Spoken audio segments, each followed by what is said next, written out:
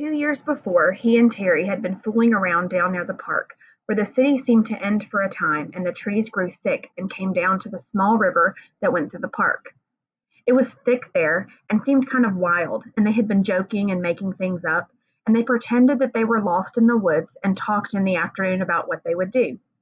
Of course, they figured they'd have all sorts of goodies like a gun and a knife and fishing gear and matches, so they could hunt and fish and have a fire. I wish you were here, Terry, he thought, with a gun and a knife and some matches. In the park that time, they had decided the best shelter was a lean-to, and Brian set out now to make one up. Maybe cover it with grass or leaves or sticks, he thought, and he started to go down to the lake again, where there were some willows he could cut down for braces. But it struck him that he ought to find a good place for the lean-to, and so he decided to look around first. He wanted to stay near the lake because he thought of the plane, even deep in the water, might show up to somebody flying over, and he didn't want to diminish any chance he might have of being found. His eyes fell upon the stone ridge to his left, and he thought at first he should build a shelter against the stone. But before that, he decided to check out the far side of the ridge, and that was where he got lucky. Using the sun and the fact that it rose in the east and set in the west, he decided that the far side was the northern side of the ridge. At one time in the far past, it had been scooped by something, probably a glacier, and this scooping had left a kind of sideways bowl back in under a ledge. It wasn't very deep, not a cave, but it was smooth and made a perfect roof, and he could almost stand in under the ledge. He had to hold his head slightly tipped forward at the front to keep it from hitting the top. Some of the rock that had been scooped out had also been pulverized by the glacial action, turned into sand, and now made a small sand beach that went down to the edge of the water in front and to the right of the overhang. It was his first good luck. No, he thought, he had good luck in the landing, but this was good luck as well, luck he needed.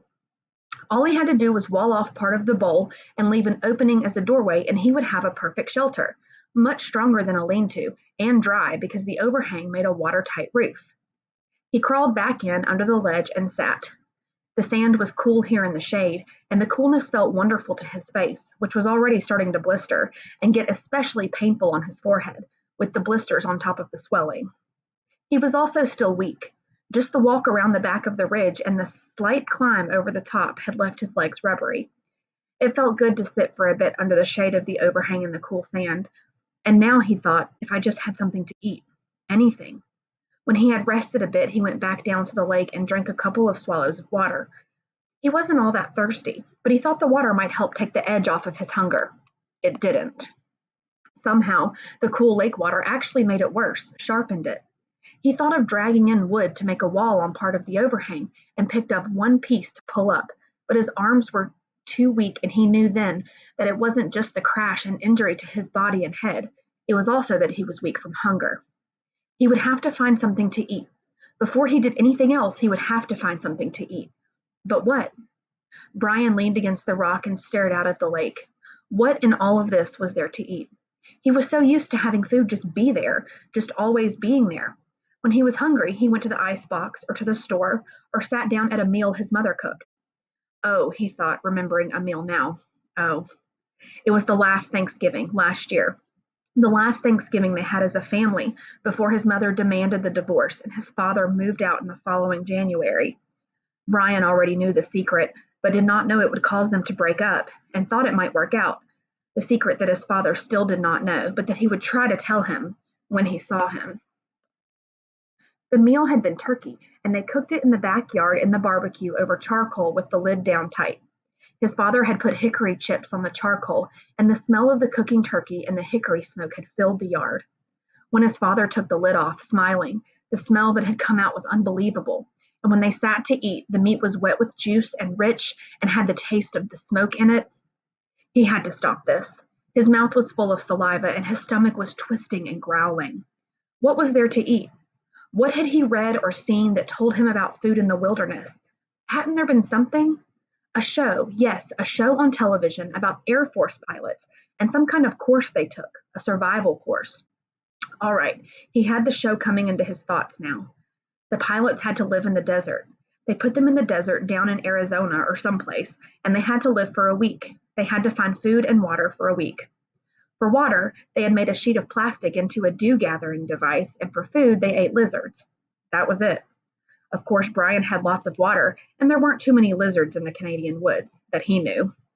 One of the pilots had used a watch crystal as a magnifying glass to focus the sun and start a fire so they didn't have to eat the lizard raw. But Brian had a digital watch without a crystal, broken at that.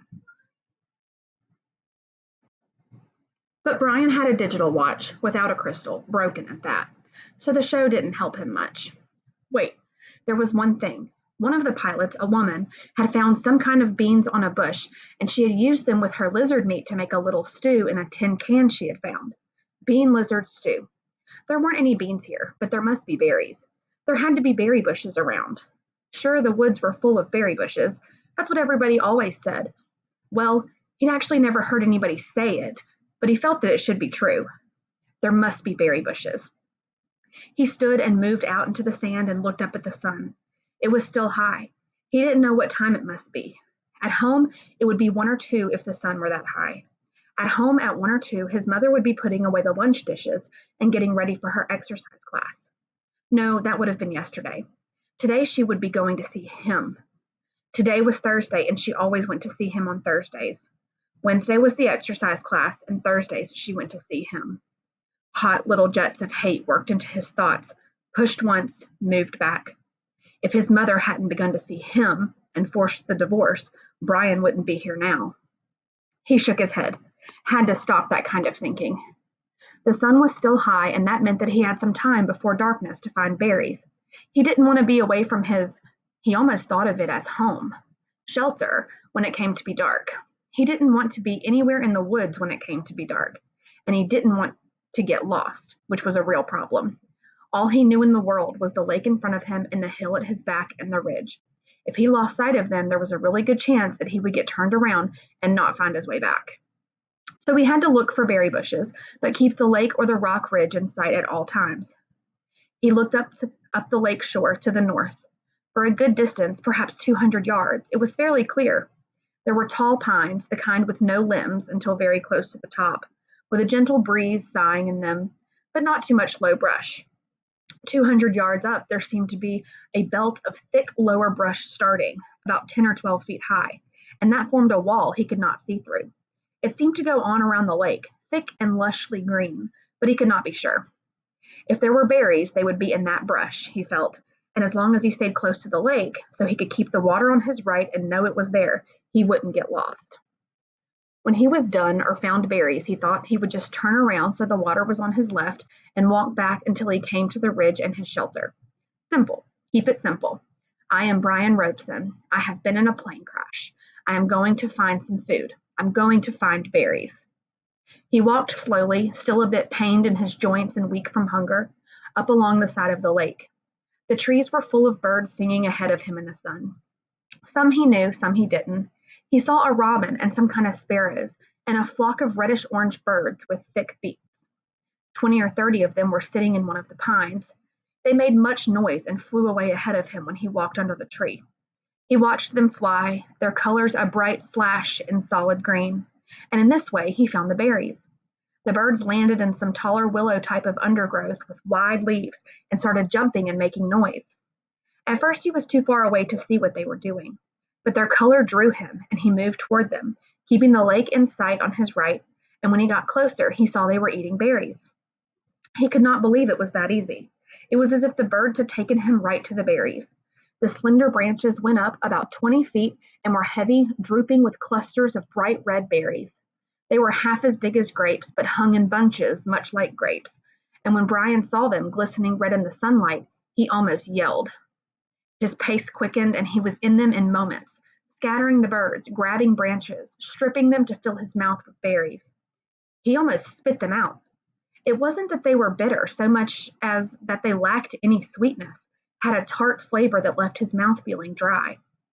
And they were like cherries in that they had large pits, which made them hard to chew. But there was such a hunger on him, such an emptiness, that he could not stop and kept stripping branches and eating berries by the handful, grabbing and jamming them into his mouth and swallowing them, pits and all. He could not stop, and when at last his stomach was full, he was still hungry. 2 days without food must have shrunken his stomach, but the drive of hunger was still there.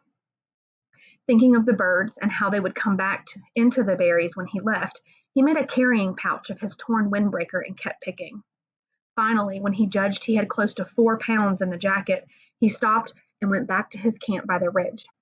Now, he thought, now I have some food and I can do something about fixing this place up. He glanced at the sun and saw he had some time before dark. If only I had matches, he thought, looking ruefully at the beach and lakeside. There was driftwood everywhere, not to mention dead and dry wood all over the hill and dead dry branches hanging from every tree. All firewood and no matches. How did they used to do it, he thought, rub 2 sticks together? He tucked the berries in the pouch back in under the overhang in the cool shade and found a couple of sticks.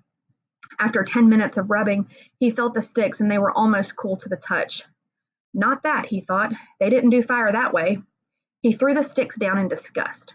So no fire, but he could still fix the shelter and make it. Here the word safer came into his mind, and he didn't know why. More livable. Kind of close it in, he thought. I'll just close it in a bit. He started dragging the sticks up from the lake and pulling the long dead branches down from the hill, never getting out of sight of the water and the ridge. With these, he interlaced and wove a wall across the opening of the front of the rock. It took over 2 hours, and he had to stop several times because he still felt a bit weak, and once because he felt a strange new twinge in his stomach, a tightening, rolling. Too many berries, he thought. I ate too many of them. But it was gone soon, and he kept working until the entire front of the overhang was covered, save for a small opening at the right end nearest the lake. The doorway was about 3 feet, and when he went in, he found himself in a room almost 15 feet long and 8 to 10 feet deep, with the rock wall sloping down at the rear. Good, he said, nodding. Good. Outside, the sun was going down finally, and in the initial coolness, the mosquitoes came out again and clouded in on him. They were thick, terrible, if not quite as bad as in the morning, and he kept brushing them off his arms until he couldn't stand it. And then he dumped the berries and put the torn windbreaker on. At least the sleeves covered his arms. Wrapped in the jacket, with darkness coming down fast now, he crawled back in under the rock and huddled and tried to sleep. He was deeply tired and still aching some, but sleep was slow coming and did not finally settle in until the evening cool turned to night cool and the mosquitoes slowed. Then at last, with his stomach turning on the berries, Brian went to sleep.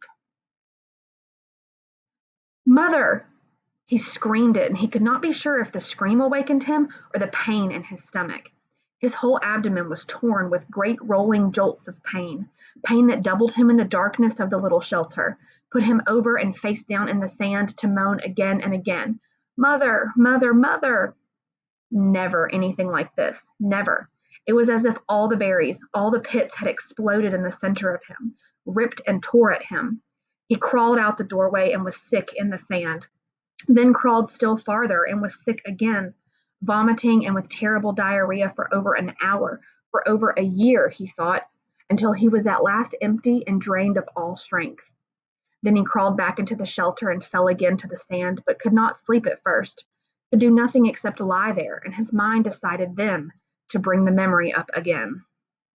In the mall, every detail, his mother sitting in the station wagon with the man, and she had leaned across and kissed him, kissed the man with the short blonde hair, and it was not a friendly peck, but a kiss where she turned her head over at an angle and put her mouth against the mouth of the blonde man, who was not his father, and kissed, mouth to mouth, and then brought her hand up to touch his cheek, his forehead, while they were kissing. And Brian saw it. Saw this thing that his mother did with the blonde man.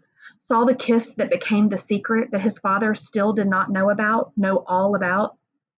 The memory was so real that he could feel the heat in the mall that day, could remember the worry that Terry would turn and see his mother, could remember the worry of the shame of it, and then the memory faded and he slept again. Awake. For a second, perhaps two, he did not know where he was. Was still in his sleep somewhere. And then he saw the sun streaming in the open doorway of the shelter and heard the close, vicious whine of the mosquitoes and knew. He brushed his face, completely welted now with 2 days of bites, completely covered with lumps and bites, and was surprised to find the swelling on his forehead had gone down a great deal, was almost gone. The smell was awful, and he couldn't place it. Then he saw the pile of berries at the back of the shelter and remembered the night and being sick. Too many of them, he said aloud. Too many gut cherries. He crawled out of the shelter and found where he messed the sand. He used sticks and cleaned it as best he could, covered it with clean sand, and went down to the lake to wash his hands and get a drink. It was still very early, only just past true dawn, and the water was so calm he could see his reflection. It frightened him. The face was cut and bleeding, swollen and lumpy, the hair all matted, and on his forehead a cut had healed, but left the hair stuck with blood and scab. His eyes were slits in the bites, and he was somehow covered with dirt. He slapped the water with his hand to destroy the mirror. Ugly, he thought, very, very ugly. And he was, at that moment, almost overcome with self-pity. He was dirty and starving and bitten and hurt and lonely and ugly and afraid and so completely miserable that it was like being in a pit, a dark, deep pit with no way out. He sat back on the bank and fought crying, then let it come and cried for perhaps 3-4 minutes. Long tears, self-pity tears, wasted tears. He stood, went back to the water, and took small drinks. As soon as the cold water hit his stomach, he felt the hunger sharpen, as it had before, and he stood and held his abdomen until the hunger cramps receded. He had to eat. He was weak with it again, down with the hunger, and he had to eat. Back at the shelter, the berries lay in a pile where he had dumped them when he grabbed his windbreaker. Gut cherries, he called them in his mind now, and he thought of eating some of them. Not such a crazy amount as he had, which he felt brought on the sickness in the night, but just enough to stave off the hunger a bit. He crawled into the shelter. Some flies were on the berries, and he brushed them off. He selected only the berries that were solidly ripe, not the light red ones, but the berries that were dark maroon red to black and swollen in ripeness. When he had a small handful of them, he went back down to the lake and washed them in the water. Small fish scattered away when he splashed the water up, and he wished he had a fishing line and hook. Then he ate them carefully, spitting out the pits. They were still tart, but had a sweetness to them, although they seemed to make his lips a bit numb. When he finished, he was still hungry, but the edge was gone and his legs didn't feel as weak as they had. He went back to the shelter. It took him half an hour to go through the rest of the berries and sort them, putting all the fully ripe ones in a pile on some leaves, the rest in another pile. When he was done, he covered the 2 piles with grass. He tore from the lake shore to keep the flies off and went back outside. They were awful berries, those gut cherries, he thought, but there was food there, food of some kind, and he could eat a bit more later tonight if he had to.